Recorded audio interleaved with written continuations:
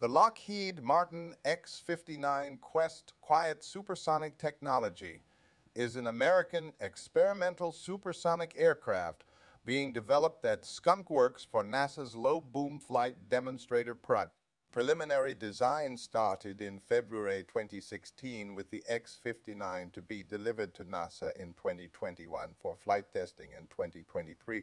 It is expected to cruise at 937 miles per hour at an altitude of 55,000 feet, 16,800 meters, creating a low 75 perceived level decibel, to evaluate supersonic transport acceptability.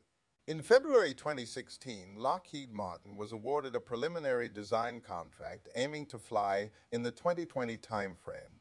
A 9% scale model was to be wind tunnel tested between February and April 2017. The preliminary design review was to be completed by June 2017.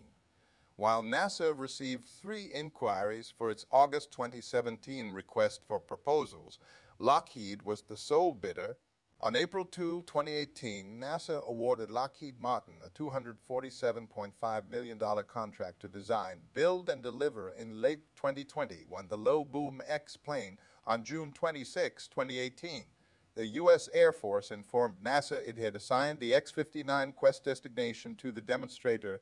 By October, NASA Langley had completed 3 weeks of wind tunnel testing of an 8% scale model with high AOS up to 50 deg and 80, 8 deg at very low speed, up from 13 deg in previous tunnel campaign.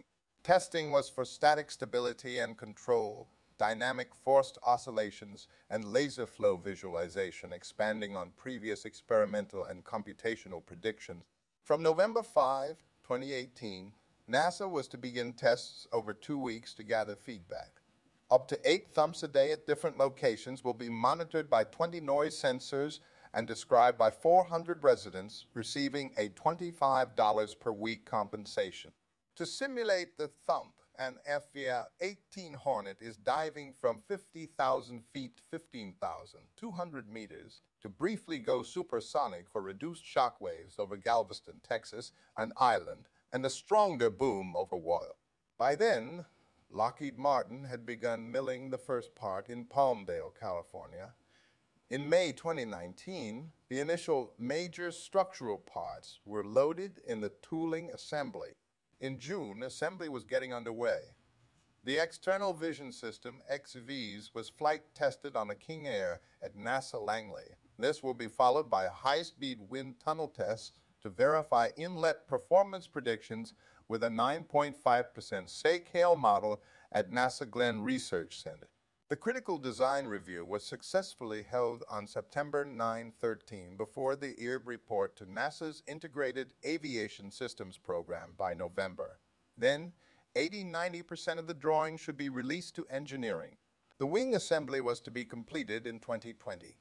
In December 2020, construction was halfway completed, and first flight was then planned for 2022.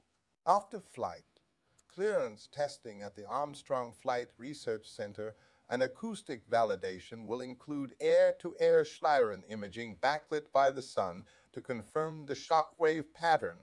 Until September 2022, NASA will conduct flight tests over U.S. cities to verify the safety and performance of the X-59's quiet supersonic technologies and evaluate community responses for regulators, which could enable commercial supersonic travel over land.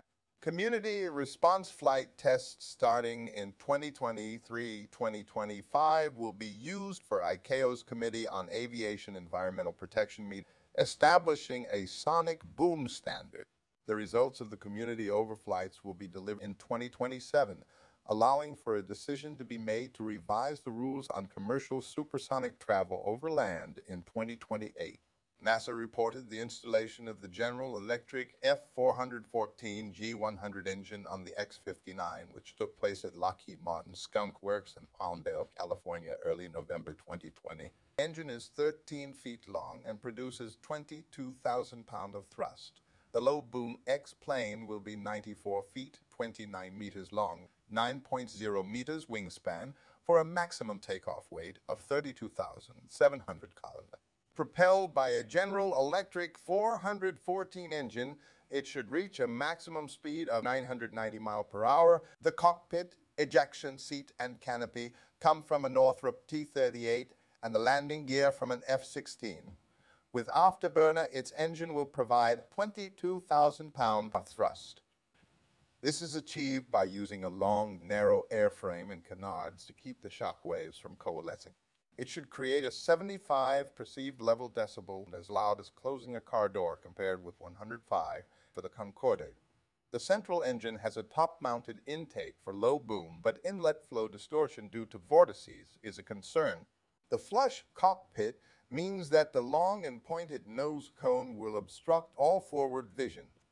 The X-59 will use an enhanced flight vision system, EVs, consisting of a forward fork camera with a 33 gauge by 19 day angle of view, which will compensate for the lack of forward visibility. United Technologies subsidiary Collins Aerospace was selected to supply its Pro-Line Fusion cockpit avionics displaying the boom on the ground and EVs with long-wave infrared sensor. The Collins EVs 3600 multispectral imaging system beneath the nose is used for landing, while the NASA external vision system in front of the cockpit is giving a forward view. Thank you for watching. Don't forget to please like and subscribe. If you have a topic you would like to suggest, leave a comment.